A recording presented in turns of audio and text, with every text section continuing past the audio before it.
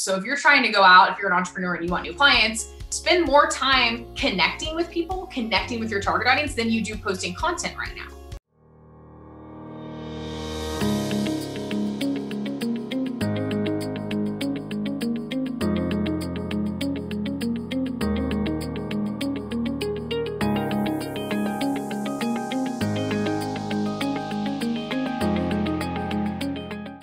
Hi, everyone. Welcome to another episode of Women Worldwide. Thank you so much for tuning in and for showing up. We appreciate you. We have another guest this week, a journey, and lots of advice to share. So let's get right to the topic. It is the business professional, the personal brand, and the business network. How do you stand out on a business platform? Well, I have got the best guest to talk about this. Joining me on the show is Mandy McEwen. And Mandy is the CEO and founder of Mod Girl Marketing. And she's also a LinkedIn thought leadership consultant. Mandy has been building influential personal brands with high-performing business leaders and their teams. And she's been doing this for over a decade. And I could say a lot about Mandy, but I think it's best that she joins the conversation and she shares her story and advice with you. Mandy, welcome to Women Worldwide. Thank you so much for having me. I'm excited to be here. Me too. So I want to dive right in. Of course, let's tell everybody a little bit about how you got to personal branding and especially becoming a LinkedIn thought leadership consultant. Yes, good loaded question. So I will make it short. I know, right? Exactly. So I started my agency back in 2010, and we were actually a full service agency. Before that, I was working in sales, and I've always been kind of a computer nerd. So long story short on how I started my agency, I saw a need when I was working for other business owners. I taught myself SEO and web design, all those fun things. I was an affiliate marketer. I sent out emails to small business owners asking if they wanted their website ranked on page 1 in Google for free. Once they said yes, I got them ranked for free. They would pay me $500, whopping $500. And then I would sell them on other things like web design. And that's how I got my first couple of clients. And then they started telling people and they started telling people. And then that's how I built Mod Girl, right? So it's kind of a random, like, I'm not making enough money selling other people's products online. Let me see what I can do with business owners. And bam, that's how it happened. So this was in Kansas City back in 2010. So we molded into kind of a full service agency. Back then, SEO, you could get away with just doing SEO, right? Before like social media took over the world. And so then it was like, okay, we can't really get away with that anymore. So we got to leverage social media, right? And I'd always been big on blogging anyway. And I'll get into this a little bit later on kind of how I got into this personal brand journey to begin with and kind of my story on that front, challenge-wise and how it led me here. But we started leveraging all the channels, right? And so we started getting clients from all over, referrals, we worked with other agencies. And so that kind of molded into us being this full service agency that worked with a lot of healthcare clients, tech clients. And then once I saw the power of LinkedIn, I started doing more LinkedIn. I actually had a really successful course back in 2017. Well, I was still kind of doing other things with my agency. And then just in the past year or so, we really were like, let's hone in just on LinkedIn. There's such a massive opportunity here right now. And I want to give it our focus, right? So we've been doing it for a decade, but we were doing lots of other things too, right? SEO, PPC, Facebook, all of it. And while we still do some of that for our clients, within the last 12 months, we decided there's a massive opportunity here, especially with the way things are now and more people being online. Let's hone in on LinkedIn. We're good at it. We love it. We have the authority. We have the credibility. And there's not enough people helping professionals and companies doing this, right? And so that's why we decided to go all in on it. And we're super excited about, kind of this journey ahead of us. It's already proven to be amazing. And there's just so much more opportunity. So we're really excited to see what happens this year.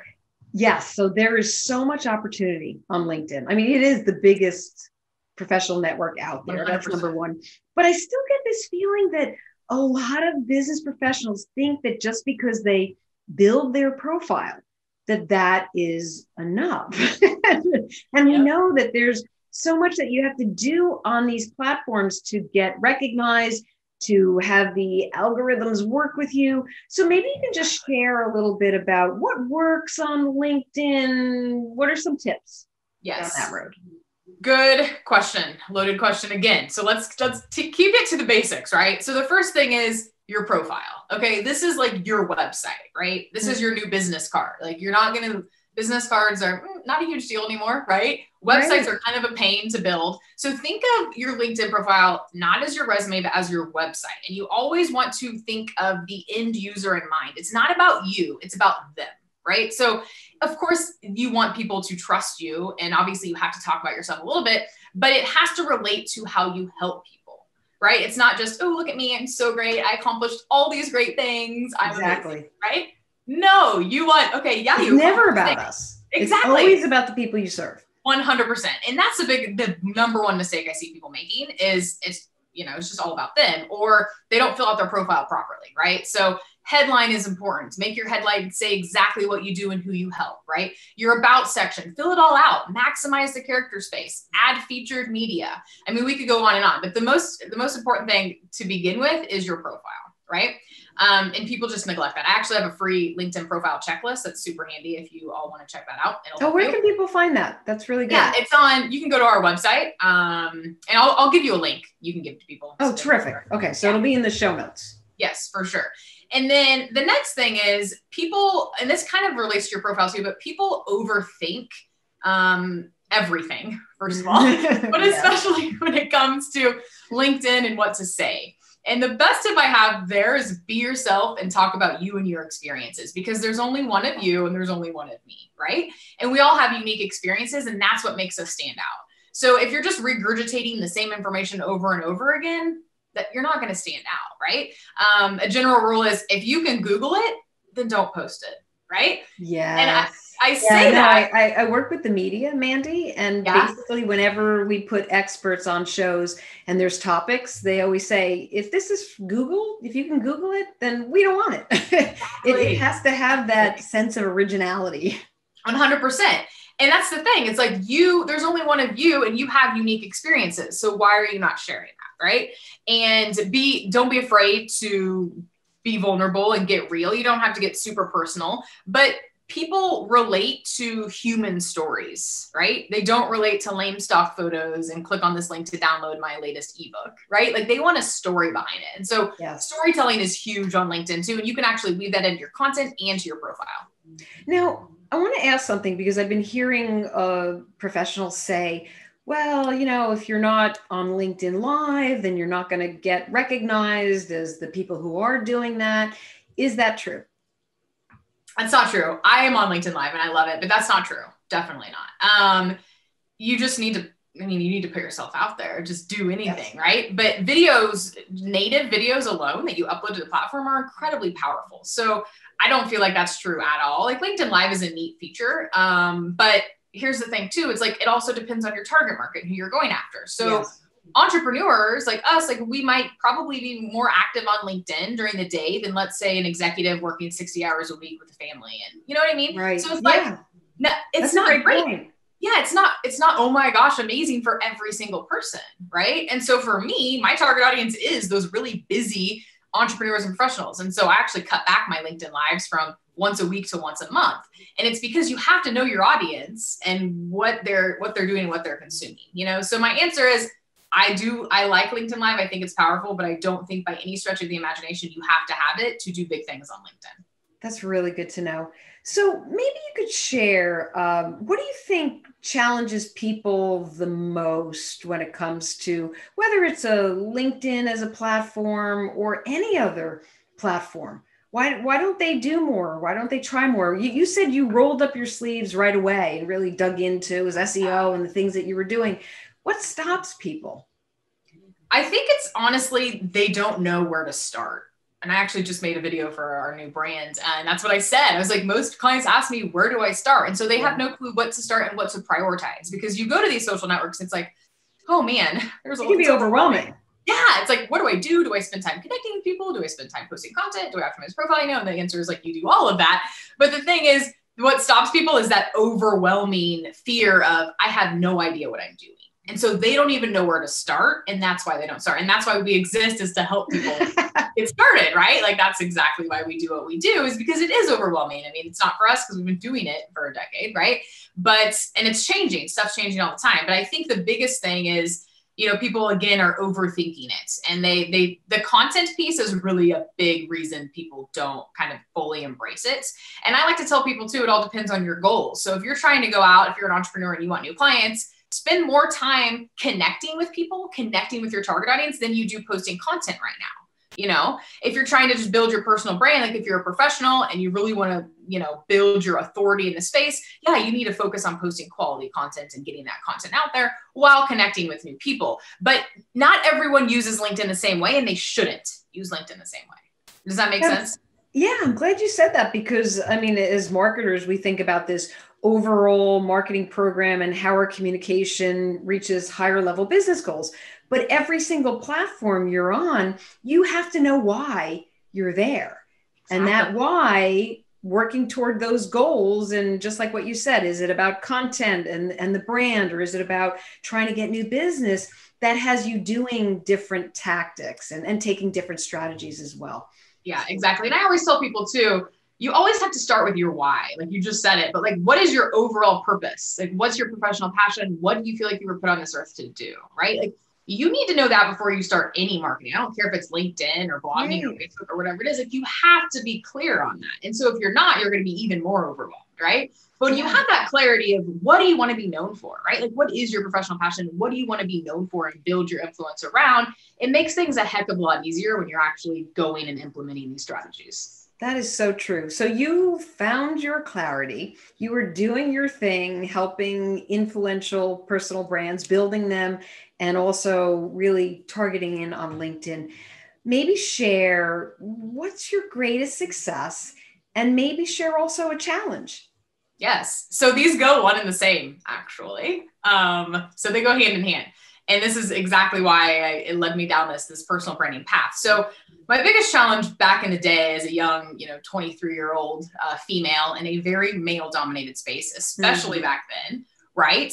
That was a massive challenge for me. So, I've only been out of college a couple of years, and everyone that I know is a dude that does SEO and web design. Right? Like, I don't know any females at the time that did this. And so I'm in Kansas City and I'm networking.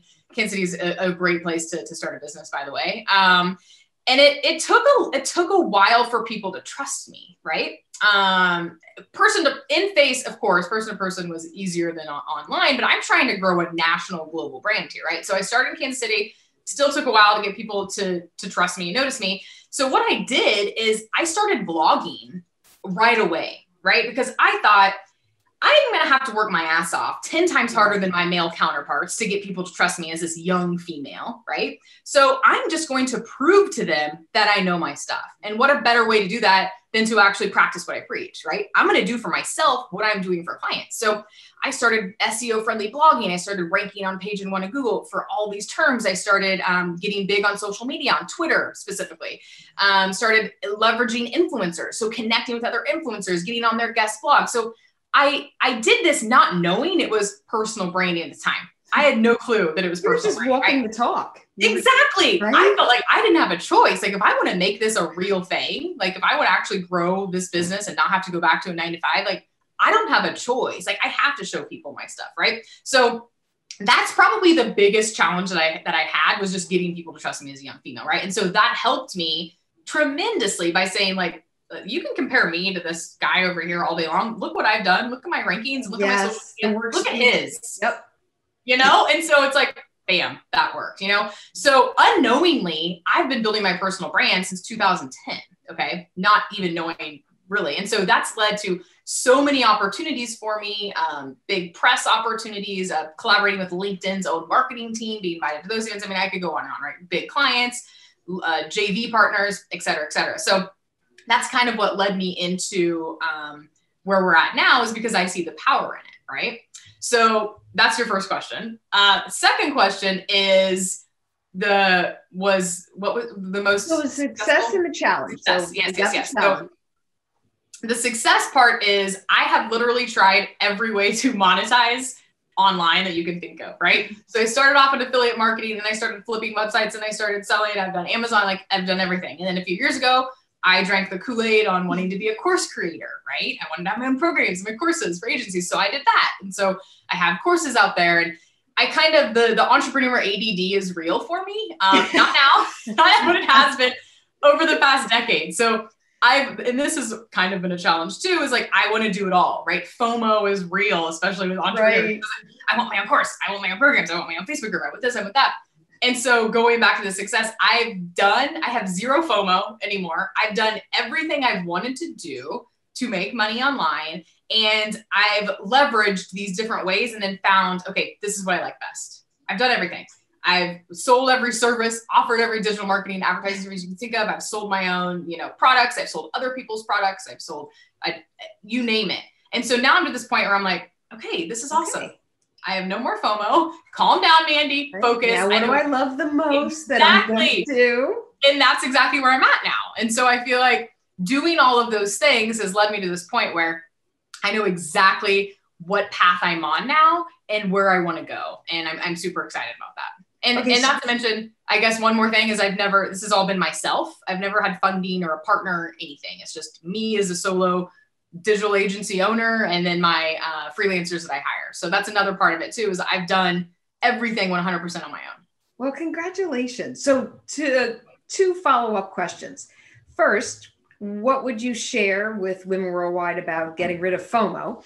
And second, with everything let's face it, there's a lot going on and you've had a lot of success, and yes, there's challenge.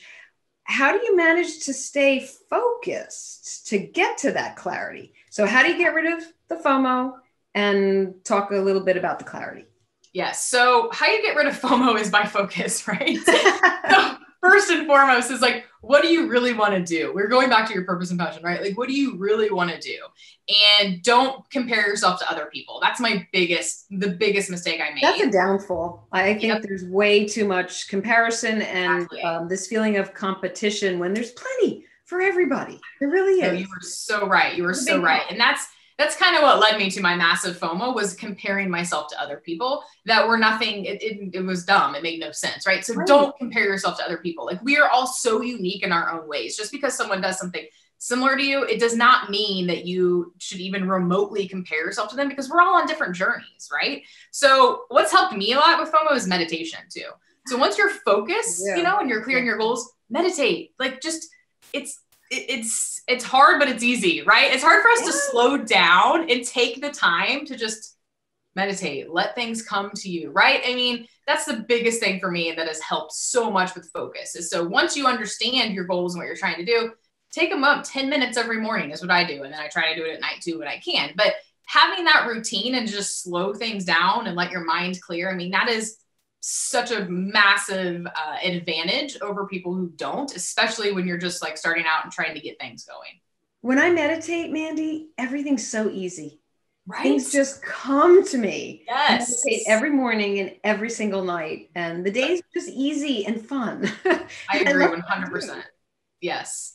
Yep. And I just started that with in the last 12 months, I would say. And I think it's made a massive difference, but I'm like, I can't even imagine if I would have been doing that, this entire time, because we just get so caught up in things and we're just bouncing around and we can't even see what's right in front of us most of the time. Yeah. And there's always something new. There's always something going on that can, 100%. The messages that we're bombarded with, my goodness. Yeah. Yeah. It's overwhelming, So yes, meditate and just stay focused on what your end goal is. Like, what are you trying to accomplish? Like, do you really ask yourself, do you really need to do this? Is this really going to help move me in the right direction, or is it going to be a distraction? And most things are a distraction. So you have to always ask yourself that before you start down a path. Is this a distraction, or is this going to lead me to my end goal? Exactly. What about stress? So does the meditation take away all stress?